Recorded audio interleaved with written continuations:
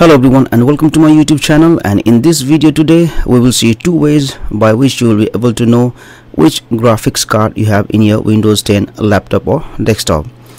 If you find this video helpful, then please like, share and subscribe to my YouTube channel for more tips and tricks.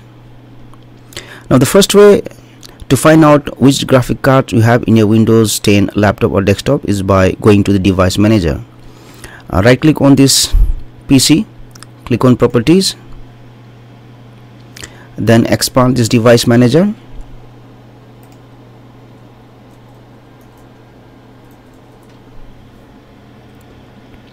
Expand this display adapters, and here you will be able to find which graphic card you have in your system. In my case, I have Intel 82945G Express chipset family. This is my graphic card.